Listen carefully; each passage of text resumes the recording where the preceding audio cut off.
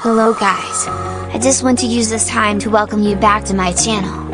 I know I was gone for a very long time, but I really missed you guys so much. But I really hope to bond with you guys again, and help as best as possible to aid in your consistent improvement. This is Class with Mr. Myers, and I hope you enjoy this video.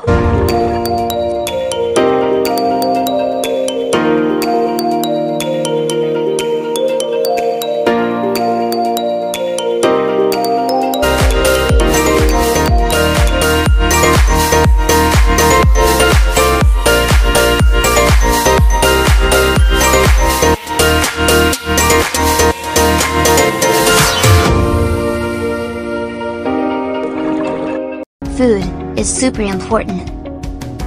All living organisms require food to survive, but can you guess how do they get that food? Well, that's what this video is about. Many kinds of relationship exist between living organisms, and no, not the in-love kinds of relationships. However, these relationships may be beneficial or harmful to the organism. To find out how living organisms obtain food, you will be learning about something called the food chain. Can you say that with me? The food chain. A food chain is just a simple linear sequence of organisms that shows how energy and nutrients are passed from one organism to the next.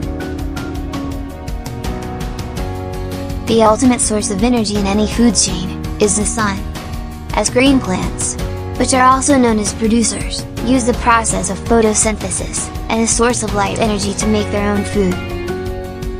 In addition, producers makes up the first part of the food chain. We are surrounded by producers, because every plant in the world is a producer.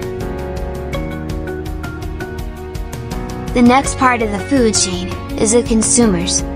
Now, there are different types of consumers. Nevertheless, they all depend on a producer to obtain food.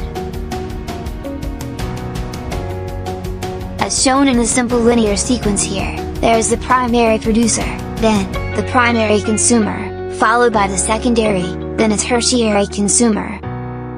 These organisms are arranged in levels in the chain, referred to as trophic levels.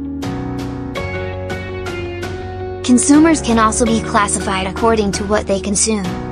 For example, herbivores, like cows and slugs, consume plants. Carnivores, like lizards and eagles, consume animals.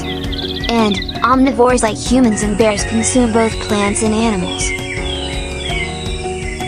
Feeding is just the fundamental characteristic that keeps us from dying, no matter the type of food we consume. As we stated earlier, there exists many kinds of relationships in an ecosystem. The first one we will be looking at is the predator-prey, which you will find very harmful to one of the organism involved.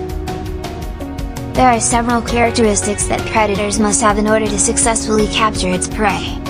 These may include being able to move quickly, moving with stealth, and being able to camouflage itself well. The predator-prey relationship is very important within the ecosystem, as it serves as a biological control to keep the number of organisms in a system constant. Likewise, the preys may involve characteristics to avoid being eaten. For example, being very quick and having highly developed senses with rapid responses. The number of organisms in an environment may be determined as a result of different factors. For example, food supply, the number of predators present, and also how often reproduction takes place. Detritivores and decomposers are the final part of the food chain. They are essential for recycling of chemical elements within all ecosystems. Detritivores are organisms that eat non-living plants and animal remains. For example, scavengers and vultures eat dead animals. They feed on pieces of decomposing organic matter, breaking them down into smaller fragments. Decomposers are microorganisms that feed on dead and waste organic matter, causing them to break down. Decomposers helps to recycle compounds from dead matter. Without them, the nutrient would be lost in the ecosystem. In an ecosystem, you may find decomposers such as fungi and bacteria. We will now be looking at symbiotic relationships. A symbiotic relationship is any close relationship between two organisms of different species. There are three types of symbiotic relationships that we are concerned with. They are parasitism, commensalism, and mutualism.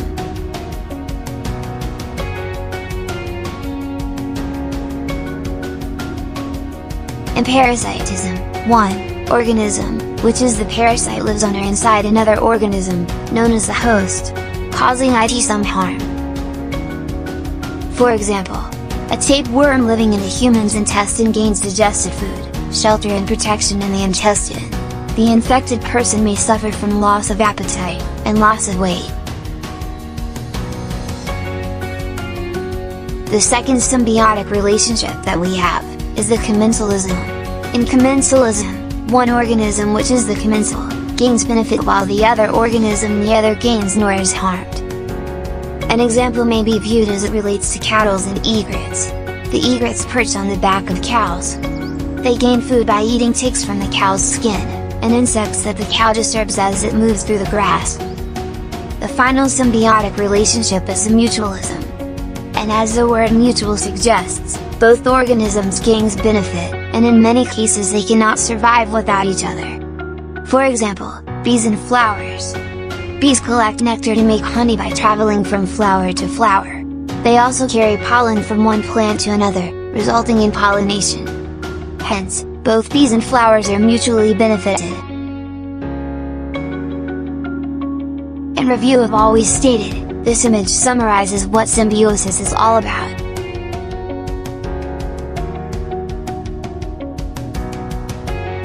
If you watched this video to the end, that's so cool! Real quick, as we wrap this up, if you have not subscribed to the channel, if you wouldn't mind taking a moment to do that. I have so many learning videos and I want you to be in loop with new uploads. So click subscribe if that sounds like a blast.